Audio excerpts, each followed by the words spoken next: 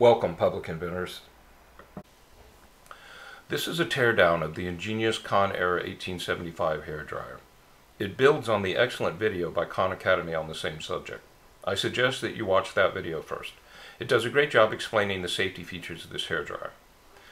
One of the amazing things about these hairdryers is that with very few components they draw about 15 amps at 110 volts, or near the advertised 1,875 watts, while still using a tiny DC motor without burning it out.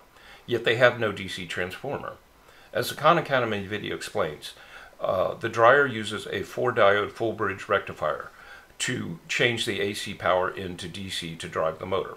However, there is no way you could drive this tiny motor at 110 volts without destroying it. Using a full-bridge rectifier does not change the voltage.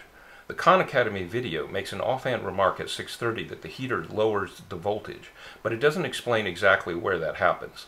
Many other videos on the internet show the main heating element in series with the motor, which could drop the voltage to 12 volts so that the motor could survive. However, if it did this, the total amperage would necessarily be limited by the amperage through the motor.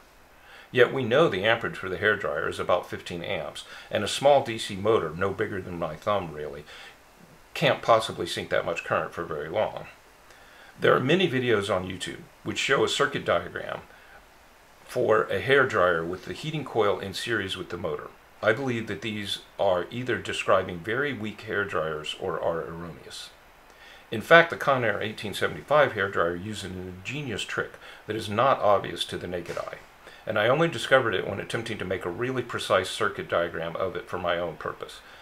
As part of a contract Public Invention is performing for NASA, I have some need to prototype a system with a heater, and using a cheap hairdryer heater is a fast hack for getting this done. With some tedious study, it became apparent that the nichrome heating wires wrapped around the core are electrically separated. In the windings, the wires alternate, one leg of the circuit on top of the other with each winding, although visually they look exactly the same. This gives us the two resistive elements that could be used as a voltage divider if they were wired in series and a tap was placed between them. But in fact, this is not the case. Working carefully, it becomes apparent that the two heating elements are wired in parallel, but that the motor is wired to only one of these legs. This is almost enough to explain the voltage drop on the motor we need. However, if you mistakenly assume that the two coils of resistive wire, which are exactly the same length and look the same to the naked eye, are of the same resistance, there would still be no way to get 15 amps out of the total system without putting much more than 3 amps through the motor. The shocking stroke of genius in this design is that they are not. Although they look the same, the main heater coil has a resistance of 10 ohms and the secondary heater coil has a resistance of 64 ohms. They must be using different formulations of wire. However, once we realize this and we draw and analyze a proper circuit, it all starts to make sense. The motor is a 15 ohm load in series with a 64 ohm load. Setting aside for now the fact that this is an AC circuit, a 78 ohm load on 110 volts draws 1.41 amps on the leg with the motor. This is much more reasonable. Furthermore, 1.41 amps times 14 ohms produces 19.74 volts.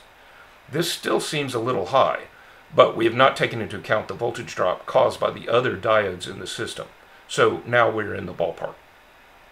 One thing that the Khan Academy video did not mention is how the low power setting works. It simply switches the circuit to use a large diode, that is, all of the current goes through a large diode. This means that the AC total power is cut in half. Only 1/2 of the full sinusoid is used to power both the motor and the heater. Half of 19.74 volts, treated as a duty cycle, would be about 9.9 volts, enough to power a 12-volt motor on the slow speed. Now, let us compute how much the total system can draw. We have effectively a parallel resistive circuit with one leg at 10 ohms and one leg at 78 ohms. Doing the math on this, that is 340 divided by 39 ohms, giving us a total resistance for the parallel circuit of 8.72 ohms, for a total current draw of 12.6 amps. This is a bit less than what the hairdryer claims to draw, but it's close. About 10.2 amps goes into the main heating leg, and 1.4 amps goes into the motor leg. Note that that means 8.2 times more power will occur on the main circuit, or 1,254 watts, as compared to 153 watts. This second heating leg is in fact just a cheap, convenient, reliable way to lower the voltage on the motor.